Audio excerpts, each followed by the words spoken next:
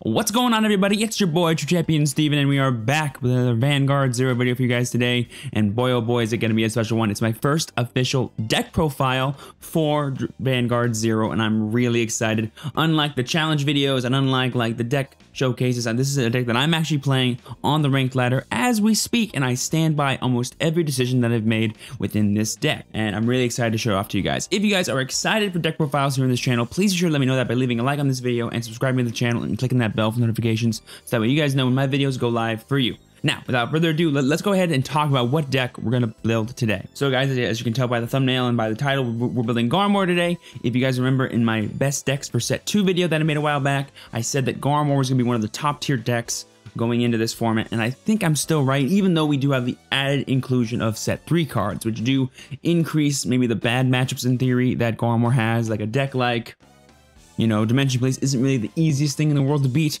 A deck like Pale Moon can be annoying, but I still stand by the pure defensive and offensive consistency that Garmore has, and I cannot wait to show it off to you guys here in this video. Really quick, I just want to get out of the way that deck profiles on this channel might work differently than the way you've seen. The way it'll work is I will show you guys a deck, the list that I have right now. I will play 1 or 2 games on ranked ladder, depending on how many games I can get done, maybe 3. And then, of course, at the very end of the video, I will show off the deck list again, but I will give notes on the deck list based on the performance that you guys saw earlier in the ranked videos. And I will give suggestions to you guys on possible inclusions or exclusions you can make if maybe your card pool doesn't match the same as mine. So there will be quote-unquote budget options, but really it'll just be alternative things you can play. Certain cards like Ganslot will probably still be a 4 of no matter what, but you know, things like that I think will be helpful to you guys in order to kind of help make this experience fit to you, just in case my personal deck choices might not fit for you. So without further ado, let's go ahead and hop into the deck list. All right, guys, here we go. Here's the deck Garmore. I contemplated calling it Paw Patrol, but then I was like, nah, that's a little too goofy. But I might call it Paw Patrol in the in the title, so that might be what I do. But anyway, guys, here's the deck list. Really simple. Let's get this out of the way. I'm running 5 stance and 4 draw. If you guys remember me talking about Royal Paladins during the tournament report video, I talked about how I think stance are definitely the preferred trigger in kind of your beat stick paladins type of list. And I feel like while Garmore is not necessarily a beat stick paladin type of deck, it definitely has the same kind of weakness that that deck has, in the sense that it can't really deal with intercepts too good. I felt like I was losing a lot of my matches to mirror and to Granblue, so I wanted to make sure that I had some way to possibly deal with rear guards while also kind of get like a little extra advantage over my opponent during my turn, during my drive checks. And I felt like the 5 stand can have that work. You can obviously do 4 stand and 5 draw, and I think it would be the exact same deck. The only reason why I did it this way was that I wanted my draw triggers to be Garmore, and so making my stand triggers, you know, something else would be just kind of weird. But I think 5-4 in any sense of the word of 5 draw or 4 stand is perfectly optimal for this type of list. Right now I'm going to do 5 stand because I want to be a little bit extra aggressive during my turn. First, let's talk about the grade 1. So you have your 4 Flash Shield Assault and your 4 Snowgle in a Garmore type deck. If you guys do not know, Garmore's effect basically is during your turn, this unit gets power plus 1k for each of your Snowgle and Brugal in play. When placed, discard a card from your hand to call a Snowgle from your deck. This is Vanguard and Rearguard, very important to know that. And then all of your Snowgle and Brugal get intercept. That's the most busted part about this skill. So the idea is that you superior call a bunch of Snoggles, and you have your 1 Brugal as your starter. Then you have a bunch of really powerful boosters / attackers that can become interceptors. So you basically have 13, 17, 18 interceptors in your deck, which is the highest amount any deck can run at this point in time, unless you're playing Granblue and can use a bunch of them over and over and over again. So that's the kind of idea of the deck. You use the power you gain during your turn to be very offensive, and then you use the intercepts you gain during your opponent's turn to be defensive, and you make the game last a little bit longer, and you use your consistent columns with cards like Palamedes, and your consistent intercept snipes like, you know, Blaster Blades, to try and deal that like 1 to 2 damage every single turn, and you kind of win this war of attrition, and boom, you win the game. So that's kind of the idea of the deck. It's very kind of resource based and at the same time kind of grindy. So there's not really a big like power play in the deck unless you do what I did and run Soul Saber Dragon. So a cool combo that I found was running 2 Pongal, the 2 Akane, and the 2 Soul Saber Dragon. It's basically like a mini Soul Saber Dragon engine. The deck doesn't really Soul Blast, so if you don't ride Alfred Early here is supposed to be a 4th Garmore. I only own 3 Garmore. If you own 4 Garmore, get rid of the Alfred Early, make it a 4th Garmore. Deck's perfect. But there's a scenario where you can rewrite Garmore, use Pongal, add Soul Saber Dragon to your hand, use Soul Saber Dragon's effect to give 3 of your rear guards plus 5k, and then go for a gigantic push turn, maybe when your opponent's at 4 damage, and so if they don't get any triggers during that turn, or even if they do, thanks to the power you gain via Soul Saber Dragon, you can still hit hit through them. And if you check a stand trigger that turn, you can push them from 4 to 6 very likely. So that's why the Soul Saver Dragon's in the deck. It's basically like an extra finisher, or like an actual finisher, because the deck has no like final turn push power. It's all just gradual grind down your opponent's resources. So having a card like Soul Saver Dragon helps you kind of have that win button when you need it. And then finally, we just have the 3 Marin to round up the grade 1s. It's a really powerful card, really good with Palamides. Probably the best ride in the deck. You hate riding Snowgle. You never want to ride Snowgle. I have ridden PGs before because it's really important to have as many Snoggles as you can. But Marin is by far the ideal ride. Moving on, we have 4 Blaster Blade, 3 of the Primo, which is very awesome. We have 2 Akane, 3 Gallatin, 2 Eagle Knight, and 2 Beast Knight Garmore. Lots of 2-ofs, lots of weird numbers. I already kind of explained Hakane. It's really here for the Pollen Goal and the occasional Superior Calling of another Snowgle. It's actually kind of cool. 3 Gallatin just for like a good, consistent rear guard that can swing at stuff without the need for other abilities like Eagle Knight of the Sky. Plus, if you can't ride Blaster Blade, you can ride Gallatin and be just fine. Next up is 2 Eagle Knight of the Sky. It's an 11k attacker. It's really good with the stand triggers because if you get the 11k attacker off, you can clear an interceptor and then hit again if your opponent does not get a defensive trigger. And finally, we have 2 Beast Knight Garmore. It basically is the same thing as Hakane or as a calling of a rear guard of Garmore. You just get like another Snowgle advanced into play, and that's where his value comes in. I wish his skill was Vanguard rear guard gain power. That'd be super strong, but it's just Vanguard gain power for each Snowgle and Brugal. So riding him is like the best alternative if you want to actually hit for good numbers. Otherwise, he is just an 8k on the rear guard, which is why we don't run him at 4 of. And then finally for the grade 3s, it's pretty simple. I already kind of explained Soul Saver Dragon, and Garmore is our main grade 3 that we ride on all the time. I have Alfred early here because I don't have anything else to fit in the deck. I would play a 3rd Soul Saver if I could. I only own 2, but I think 2 is also the optimal number anyway. I want a 4th Garmore. I don't own 4. You know, if I get the 4th one, it will become a Garmore. I never ride it. It never comes up. If it does come up, it's cool, I guess. You know, I don't own King of Knights Alfred, but even if I did, I wouldn't play it because I don't like King of Knights Alfred in this deck. And there's that. I have Palamides. He's like the best grade 3. 4 Royal Paladin. I also have 3 SP, which is pretty cool. And then finally, we have 4 Gancelot. Finally got my 4th Gancelot. I'm really happy about that. Now we're running with the 4 Heel Trigger Gancelot, most consistent engine in the deck. He's the reason why we play Blaster Blade, not Alfred early. If I did not have 4 Gancelot, I would not play any Blaster Blade. I would just play 4, and then like 3, and then like 2. It's probably what I would do. But Blaster Blade plus Gancelot is really good, just to help put your shield triggers back in the deck, so that way if you draw them early, you can make the game last even longer, which is just super nice and adds a lot of consistency to your deck. It also gives you a good consistent grade 2 ride, which is really nice. I actually contemplated playing Libregal over Brugal, but Brugal is just so good in the deck. I use his effect all the time. Do note here, guys, that his effect says Counterblast 2 Call of Brugal. It's actually Counterblast 3 Call of Brugal. Even if it is a typo on the card, you'll still Counterblast 3 every time you use the skill and not Counterblast 2. So just know that when you want to use Brugal's skill, that you can only use it if you have 3 open Counterblast and not 2. So don't get that mistake happen. I've seen people actually like have an empty hand and then move up their Brugal and then just like do nothing with it because they just forgot that they couldn't use the skill because they only had 2 face-up damage instead of 3. So just know it's Counterblast 3, not Counterblast 2. They should fix it like within the next few days, so it should be no big deal eventually. But guys, that's it for the deck. You could play 9 draw. You can play some. I could see crits working in this kind of list as well, but I just think that stands and draws are the most consistent way to play Royal Paladin right now on ranked. But definitely mess around with it if you guys want. Triggers are one of those things that like it's really just personal preference at the end of the day, and I feel like this gives you the most advantage while also providing a little bit extra aggression towards your opponent. And this meta is looking to be very aggressive based on Razors and Tsukuyomi, so having access to a little extra aggression here and there isn't going to be that big of a deal. All right, guys, with all that being said, let's go ahead and see what this deck can do over on the ranked ladder.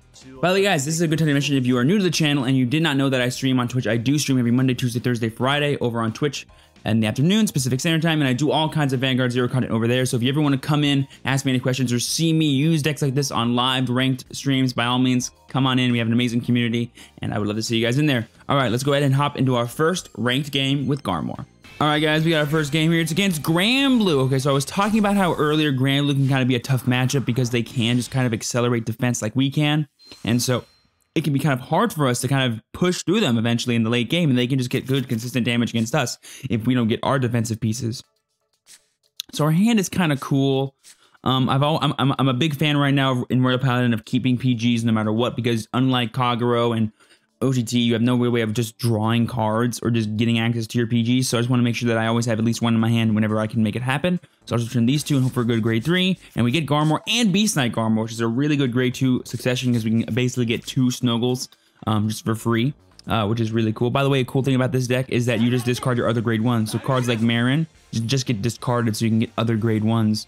It's actually super cool. Plus, you get ditch grade 3s and get grade 1s, and now the grade 3s turn into interceptors. So it's like super cool. And there's a Palamedes. Not the best draw in the world, but I will happily use him to kick some butt. This is a thing too that I see people doing wrong. People always call their Brugal behind their Vanguard. Don't do that. Call it to the rear guard. It's always better as a rear guard because you want a better booster behind Garmore, because Garmore gets to like 13, 14k. So having a much more powerful booster behind him, besides Brugal, can help you get much more consistent numbers with less snoggles. So having like a Marin or a Pongal behind your Vanguard and like 1, 2, 3 of your doggos will help you get to 21k, which is very important to have as a Vanguard number, because then you can go rear guard, Van, and then rear guard potentially if your opponent sees no defensive triggers, or even if they do, you can still go rear, Van, then attack another rear guard. You can go like rear and then rear swing face and then Vanguard swing and then stand trigger, attack a rear guard. It's pretty cool. The attack patterns in this deck get a little wonky, but they're pretty cool sometimes. I attack unboosted a lot of times because of the stand triggers. You guys will see. There's some like little neat things you can do to kind of optimize your play. Also, I don't know why I'm not in overview. There we go. Also, let me make sure that these are on for you guys. They are sick. Let me also, I don't like having these too loud, so let me just lower these for you guys as well. There we go. Okay. Six. All right, so it's champion, blah, blah, blah. Nothing really matters. Nothing crazy here. He does ride the Samurai Spirit. That's an important thing to note. So that means if he ever rides Spirit Exceed, it will be 11k. That's 2 Blaster Blades gone, which means we only have 2 Gant slots that are live. Good thing for us. We don't need to have him live anytime soon, so that's okay. This turn, depending on what I top deck here, another Palamedes. Okay, so I will ride Blaster Blade. I will choose to call this Beast Knight Garmore and activate his skill. Be a little bit aggressive here, because I want to be more aggressive against a kind of defensive type of deck like this. So now with this board, I can be like really aggressive if I want to. Like I can go swing, check a stand trigger, and do like 3 damage this turn if he sees no defensives. And there's a defensive, so we're not going to do any more than 2 damage, but I will still get to hit him for 2 damage this turn at least, which is really nice. Being a bit aggressive here is a little good. Plus we get the interceptor in play right away, so we can kind of limit our potential counter push damage next turn, because Granblue doesn't really go aggressive until like the late stages of the game, so he's going to have to really extend here if he wants to try and kill my rear guard and also deal damage to me. And next turn, I can just ride into my Garmore, call my Palamedes, and then I have 3 attacks, 2 of them, one of them being an intercepting attack of a grade 1 with just the cards I have in hand and whatever I top deck. So it's going to be super exciting to see what our board looks like on the next turn. Let's see what my opponent wants to do here. If I check a draw trigger this turn, that'd be super huge. You know, there's a lot of things that can go our way here and make it even more oppressive to our opponent.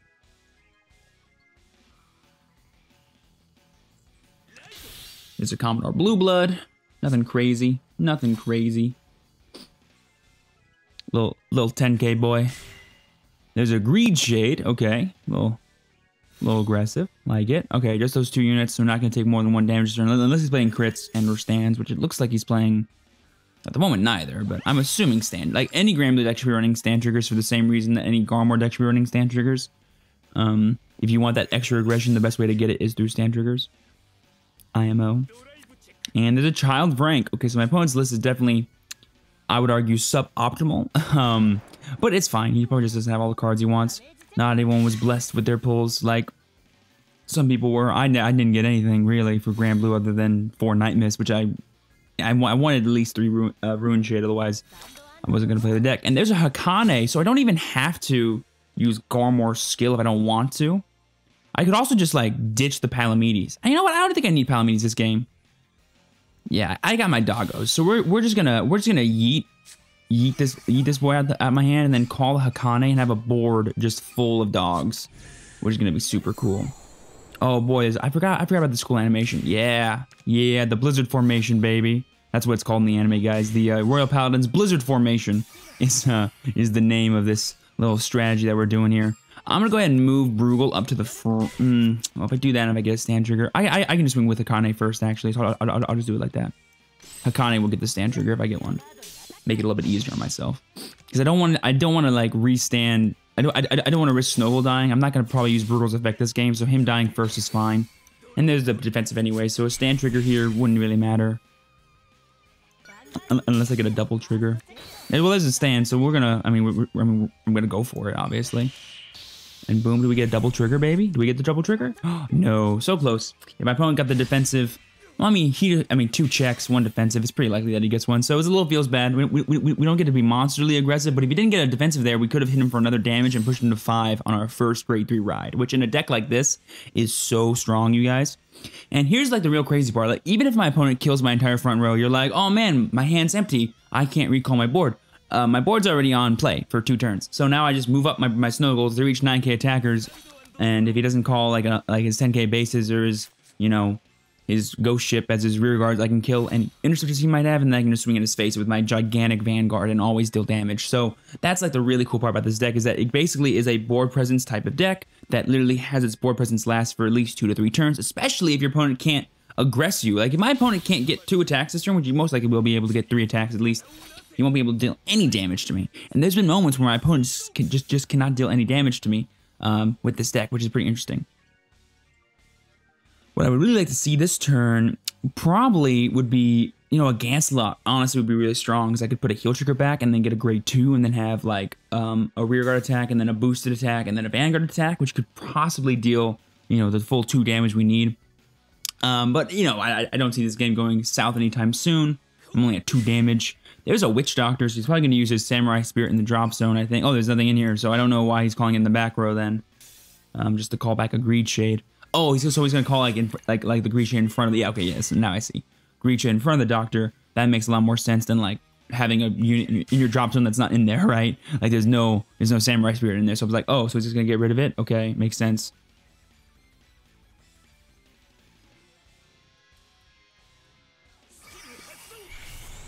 And there's the Night Spirit. Okay, so he wants to make sure that he... Well, actually, I don't know. Oh, okay, so now we can call the booster. I was like, why would he do that, actually? Well, now this is a really weird play to me, because my opponent has to swing rear guard anyway, so he didn't really need to boost his power, because he's only going to be able to get 1 attack on my Vanguard this turn anyway. He must have forgotten that Bruegel is also an interceptor, so he committed too much to the board now. So my opponent just overcommitted there, which is interesting. Which is very interesting. So that's a misplay, I think, for sure. Keeping obviously committing grade 1 doesn't really hurt you in this game. It just shows me that he has less things in his hand. Yeah, there he goes. He did not realize that I had intercept on my grade 0. That's really funny to me. Let's see if he plays stands. If he does, he can kind of mitigate this little misplay. There's a heal trigger though. That's 3 heals gone for him, however, and I still have all 4 of mine in my deck. So now I can actually heal during my turn, which would be kind of insane to deal damage to him plus heal myself, which would be really nice. So now this turn, really, all I really want is a stand trigger, so maybe I can deal a little extra damage. I wouldn't mind an extra attacker like my Blaster Blade. Now that's 3 Blaster Blades gone, so I only have 1 left in my deck for Ganslot targets, which is kind of sucky, but it's okay, because we're on even damage anyway, and I have plenty of time to find a heal trigger. This is an assault, so I'm not going to be able to commit anything to board this turn, but honestly, I'm kind of okay with that, because I still have enough power to clear his intercepts and then still deal damage. And so as long as I don't check a stand trigger, it won't really be the biggest neg in the world. So while this formation might be lacking a little bit, I'm still going to be doing just fine. I'm doing everything I need to do this turn, so I'm not, like, behind at all. Okay, so there's our last Blaster Blade. We know he's safe. And there's a heal trigger, baby. Oh, you love to see it, man. You love to see it. We are officially so ahead of this game. I will say, though, on the next turn, however, we're going to get to that weird spot where, like, now we're running out of stuff. Because I'm going to be potentially out of snow goals. That's when a turn, like, getting Hakane plus Pongo is going to be really nice. Or a turn, like, getting Ganslot into Blaster Blade to kill one of his intercepts and then kill the other one with Blaster Blade would be really nice. That's why, the deck has so many, like, neat, niche ways to kind of just gain an advantage over your opponent in the offensive. That, like, really one card can kind of shape the entire game. And having 2 PGs and only 2 damage at this stage of the game is really good for me, because I could just pretty much swing my Vanguard like once or twice by himself a turn and still be ahead. So while potentially this turn, if my opponent can't clear out my doggos, we could be in a bad spot. I don't see it happening that badly. We have plenty of targets in our deck for at least 1 thing to attack. All we need really next turn is 1 or more attacker. And the whole deck is attackers, right? I've talked about this a bunch already during these videos, but like the majority of cards in your deck in Vanguard Zero are attackers, which is really nice. So there's a Night Mistle. Let's see what my opponent wants to have happen here with those.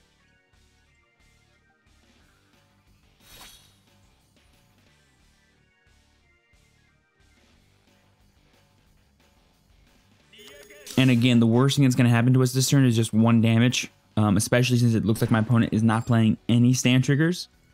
So that's really interesting. So like it's moments like these, like when Granblue cannot just Granblue just cannot deal with the intercepts of this deck because it has no way to actually retire rear guards.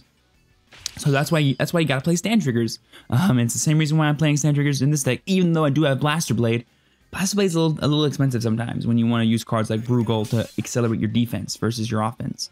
So definitely having those extra stand triggers to be your offensive power. And there's the crits. So it's officially plays crits instead of stands, which in this exact scenario is a little annoying. Unless it gets 2 crits here and then gets a PG out of my hand, that'd be pretty cool. And there's a draw. Ooh, a draw and a crit's really good for him. Actually helps his offense. I haven't checked a single draw trigger this game. I don't think I checked one. How did I check it though? I think I wrote it. Yeah, I wrote my draw trigger. I haven't checked a single draw trigger this whole game, and my hand has been dry because of it. There's a third Assault, and there's a Marin. Okay, I would like to see that Marin to kill out the Night Mist, but let's see what we can draw this turn. I honestly just want a way to attack something. Give me, you know what? Give me Outfit early. I'll ride Outfit early if I draw it. TBH, because at this point we don't really need Garmore anymore. Oh, Eagle Knight of the Sky. Perfect. Perfect. He can kill this, and he can possibly restand and attack again.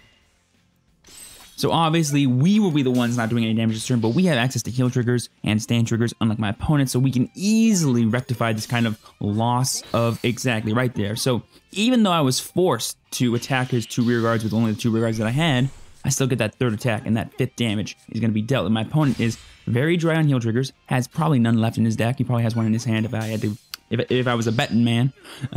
And now we're just going to be ahead of this game and go for a game on the following turn. So my opponent has to spend everything he can to get defense. And all I needed to draw is like an Alfred early, and I can just kill his rear guards and attack him in the face. So I'm really looking forward to this. You seem qualified to be a pirate. That's pretty funny. I didn't know Goki said that. IGV Goki, man. Here's how it goes, baby. Garmore's coming. Garmore's coming.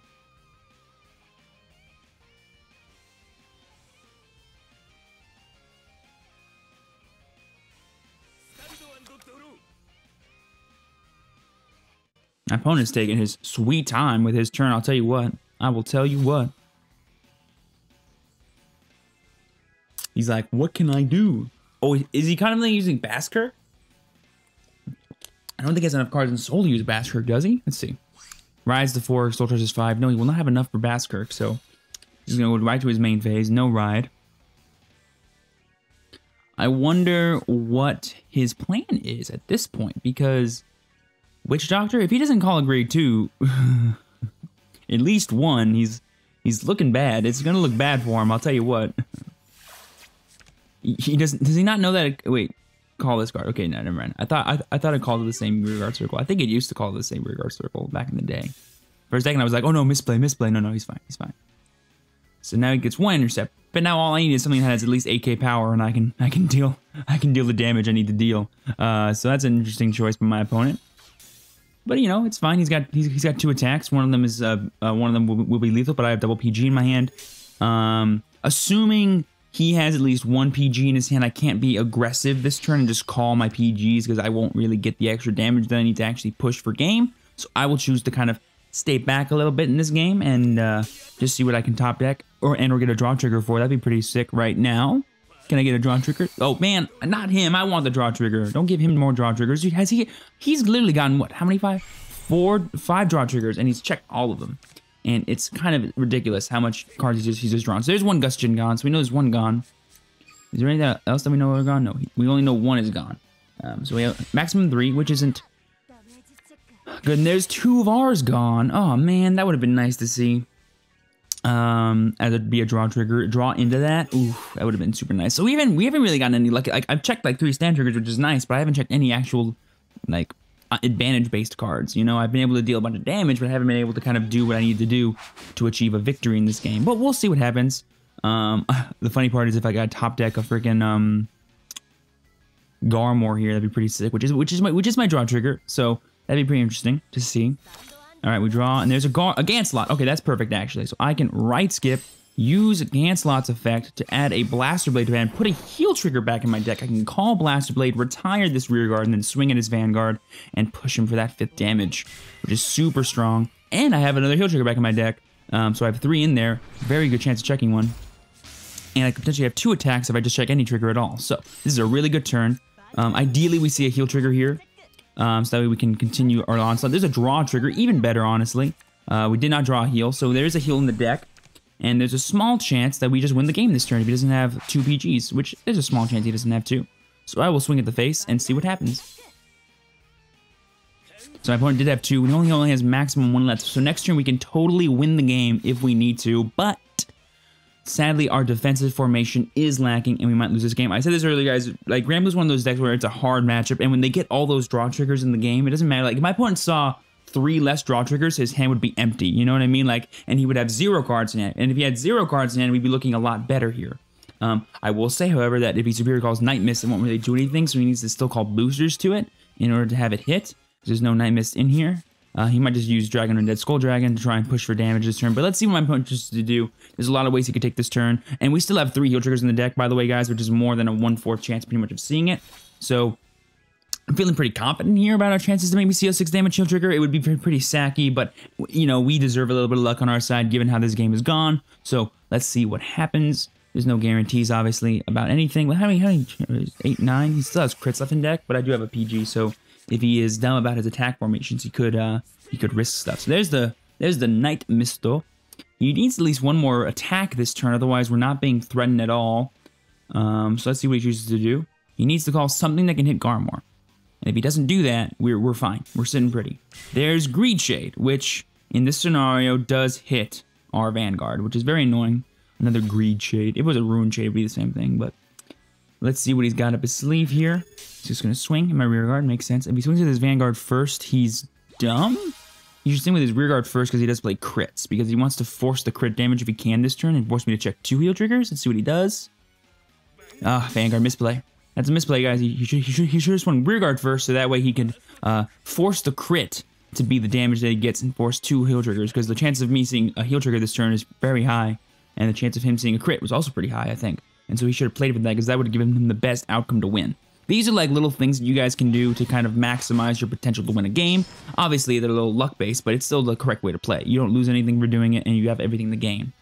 So let's see if we get this heal trigger, guys. It will potentially win us the game, especially since I do have the Gallatin in my hand. So let's see what we got.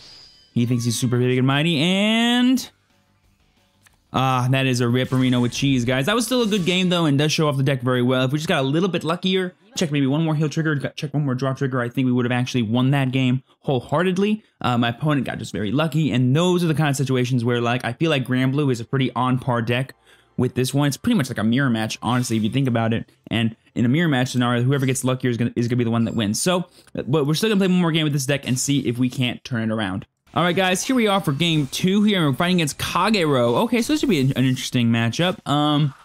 Honestly, the way I see the Kagero matchup almost always finishing is I use Soul Saver Dragon to beat them. It almost always happens now that I started playing Soul Saver Dragon. I'm actually just gonna return all of these cards, except for the 1 Marin. I could leave the Alfred early, but I don't want to. Oh yeah, that's a much better hand, actually. We have the potential to reride Garmore and get more rear guards. So the way that we kind of win this game is we don't really just spam the board with doggos. More often than not, what we do is we will use our doggos over time to kind of grind down our opponents. So for example, on this next turn, if I don't top deck, I kind of want to use Gancelot here to get a. But it's a little early to use Gancelot, and I have the Gallatin in my hand, so I can just skip turn. Yeah. We can use our doggos to just over time consistently rebuild our board, and so we're not just gonna spam the board with doggos. We're gonna be a bit more consistent with how we play them, a bit more conservative about it, and then we'll probably play like 1 or 2 doggos every single turn. Is more how we're gonna handle it, because unlike other decks, they have the ability to retire our back row, which can be pretty scary. Because retiring our back row gets rid of our offensive pressure and our defensive pressure, so we can't give them too much value, is the idea. So let's ride Gallatin. Let's go ahead and use Gancelot, adding Blaster Blade to the hand, and I will just go ahead and call this Gallatin. Hang on to the Blaster Blade, so that way we can retire our potential intercept on the next turn. Swing at his face. There's a draw trigger. We'd love to see that. Getting a Hakane, which is probably one of the best cards in this matchup. I do find myself a lot of the time conserving my counterblasts for either Blaster Blade or Hakane, because you know, Kagero isn't the most defensive deck in the world, other than just like adding PGs to their hand with Garmore. So being able to kind of get that extra damage against them by killing one of their intercepts is actually really nice. Also, it could be really good to kill one of the powerful grade 3s. And then, of course, having Hakane just for constant board consistency is going to be really helpful. So next turn, we actually have a really cool turn. I can ride Gancelot, discard Palamedes, Superior Call Snowgle, call Hakane, you know, call Blaster Blade, and then just kind of swing face. My opponent's formation is very light. You know, no grade 2s in his hand. Really good. We can take a big advantage of that and just kind of harass his face this turn, and I'm looking forward to that. And there's a heal trigger. It's wasted, but it's fine. It's fine. Damage is even on both sides. Doesn't really matter. And we're going to get a big advantage this turn, especially if my opponent doesn't ride anything in particular that's scary. I'm going to hang on to this Pongal because I can potentially use Soul Saver Dragon on the following turn. If I re-ride, then use Pongal, get Soul Saver Dragon. That's super cool. I'm going to discard this Palamedes and Superior Call Snowgle. I'll call the Snowgle... Where's the best place to put this thing? Here, right? Swing, swing, swing, swing, and then swing. Yeah. No, yeah. Yeah? Yeah. And what I'll do is I'll just save Hakane to rebuild that Snowgle that's going to die in the next turn. Yeah, that's what I'm going to do. So that way next turn I can get 2 Snowgles. Yeah, and then I'll call this Blaster Blade. No skill, because I can't. And then we're just going to swing at his rear guard, because this is a really powerful rear guard, especially if he tries to counter push us and control our board. This case will go this face. It's a stand trigger, which is interesting. The power will go to Blaster Blade. In this scenario, I'm not being too aggressive. If I was being a bit more aggressive, I could have pushed him for potentially 3 damage this turn, which would have been super sick. And we do get a little lucky here and push him to 4 damage, which is super sick. No heal trigger either. And there, man, all of his great 2s are just hitting the damage zone, which feels bad, man. I feel kind of bad for my opponent. Like, he's probably just drawing like a lot of grade 3s and stuff. But that means he's gonna hit us really hard. He's gonna hit us really hard.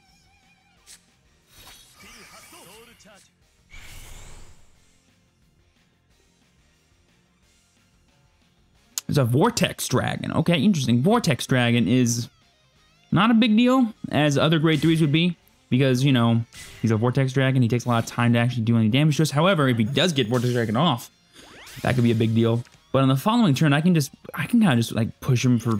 I can just win the game next turn. Like honestly, guys, if I just ride Garmore, discard whatever card on top deck, I can get a Snowgle, I can get Hakane, I can use Pongal to get Soul Saver Dragon, I can use Soul Saver Dragon's effect, and then I can hit him for 3 attacks, all of them being over the threshold for, you know, defensive triggers doesn't matter. But this is a heal trigger, so we're going to be a bit more conservative maybe, and I'll hang on to my Pongal combo. I will still re-ride and get the cards in Soul that way, but I'm not going to be as aggressive as I kind of said I was going to be. Speaking of Soul Saver, there's one of them, so there's only 1 left in deck, right? Or they're both gone now. No, we still have 1 left in deck, so maybe I should just try and make sure that we don't lose it, I guess, potentially on our turn. I don't know. I'm not sure the best way to go about that turn, if I'm being honest. I think it's... how many cards are in his soul is a good question. How many cards are in my opponent's soul is a very good question. Because if it's a lot... How many is it? It's 3. So if he re-rides, it's 4 or 5. So yeah, it's impossible. Never mind, we're fine. So I can just call this here. Skill. Superior Call Snowgle.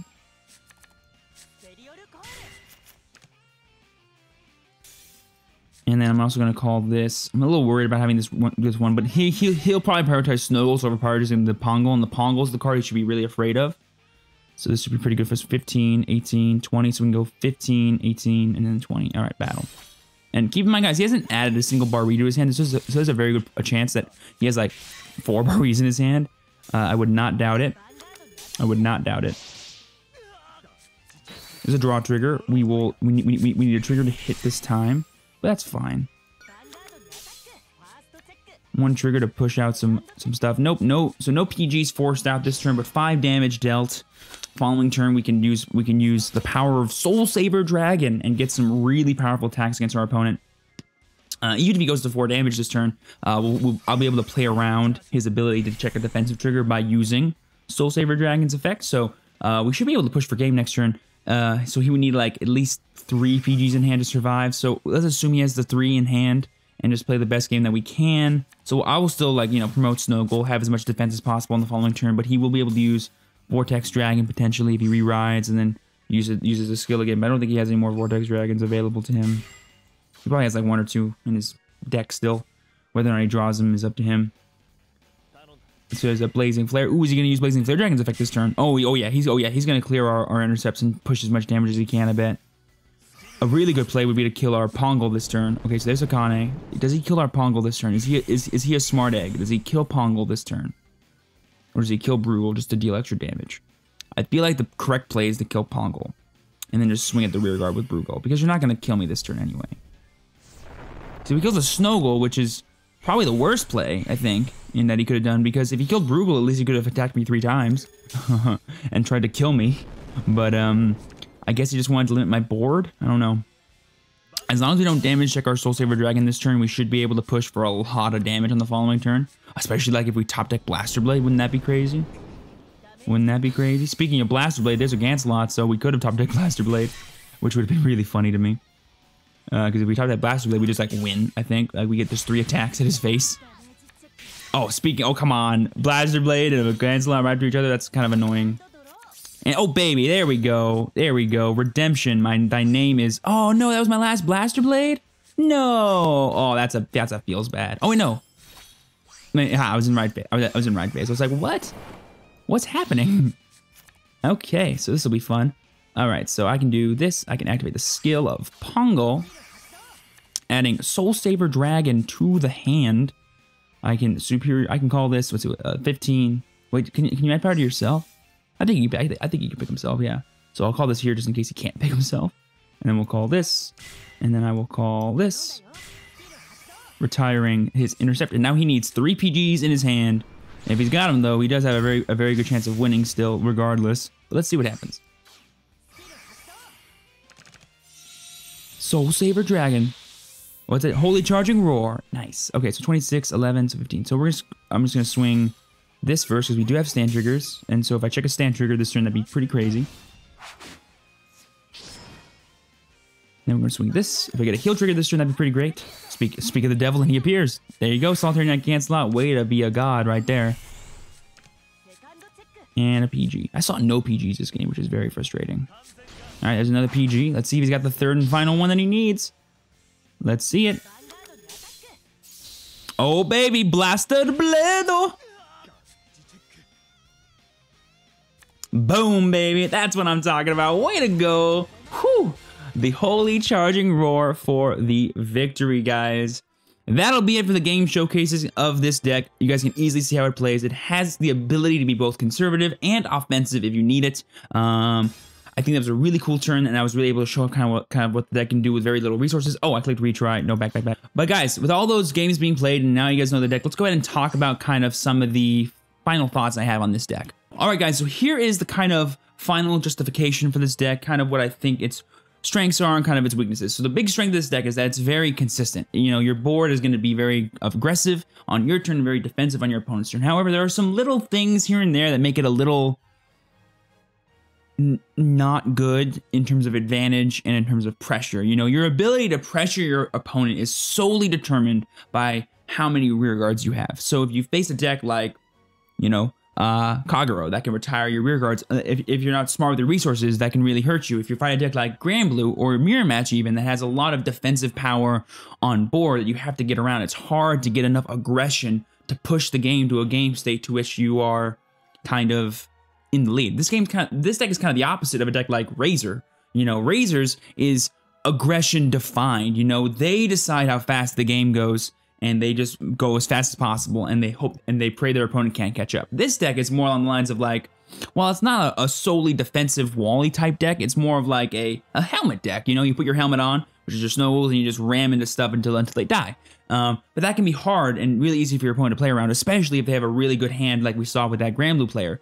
He was just keeping draw trigger on draw trigger on draw trigger. So no matter how much advantage I was able to kind of stimulate on board and in damage, he always had enough cards to kind of give it back to us and counter push. So the idea with this deck that you want to make sure you keep in mind is that the goal is to achieve a kind of aggression-based advantage over your opponent and less of a card advantage-based aggression. And what sucks about that is that card advantage aggression is way easier to sustain than aggression advantage, because aggression advantage can easily be countered by your rear guards being attacked, or in this specific case, your rear guards being constantly you know, swapped out for other rear guards that now need to die. However, the main strengths of this deck are its ability to deck thin, its ability to board manage, and by far its ability to kind of create a game state to where it can, sorry, not a game state, create a turn to which it pushes for a final turn, having cards like Soul Saver Dragon. I really think this is a really powerful card in the deck, and the deck is lacking power in my opinion. However, a list that I also thought of was kind of like a Garmore Galahad hybrid, but I don't own any Galahad, so I couldn't build it for you guys, but I really want to work on that deck, so I'm going to work on getting some Galahads pretty soon, and maybe bring you guys an updated version of this deck, if I find that list to be a bit more consistent. And the idea of the deck, basically, I'm just gonna tell you guys now, is that you run the Galahad kind of ride chain. You run 4 Snowballs and like 3 to 4 Garmore and like no Beast Knight Garmore, and then you just kind of run Beatstick Paladins, and you have the ability to use cards like Galahad to force the game to an aggressive state early, and then late game you ride Garmore for the extra defensive power that Snowballs can give you to kind of outlast decks like Razors and, for example, Tsukuyomi. So that's why I really like maybe that decklist idea. I haven't figured out kind of the most consistent conversion of cards, because it's like you have to run like a bunch of different cards in Galahad to make it work. Plus, you can run cards like Lorengrin and Soul Saver Dragon in that deck, because that deck does build Soul, and it's a lot more consistent. So I can like take out the Pongals and the Marins and just run the 4 Grade 1 Galahad. You know, I'm gonna work on the deck list, guys, and once I actually get it done, I'll bring it back to you guys for another video. But for now, just know that this deck has a lot of room to kind of tinker around with and have some fun. If you don't have like if you don't have Soul Saver Dragon, you can easily run King of Knights Alfred. You can easily run more Palamedes. You can easily run an Alfred early / kind of Lorengrin type deck where you have like powerful rear guards that can do cool effects, and you can kind of gain advantage through retiring your opponent's rear guards and stuff like that. This deck kind of just focuses on having Garmore on Vanguard at all times, and then having neat little rear guards like Palamedes and Soul Saver Dragon to kind of push the game that much further for you. I think 5-4 is probably the most ideal way to do it, but 5 draws and 4 stands will work just fine. Your mileage may vary depending on how you want to run this. But guys, I think this is a really optimal way to play Garmore right now. I think it's kind of like what the best version of Paladins is at this point in time until MLB comes out. And if you guys are interested in playing it, I definitely would give it a try. It's really good on ladder. I think I've gotten 4 legends with it already just by testing it, and I'm really looking forward to playing with it some more.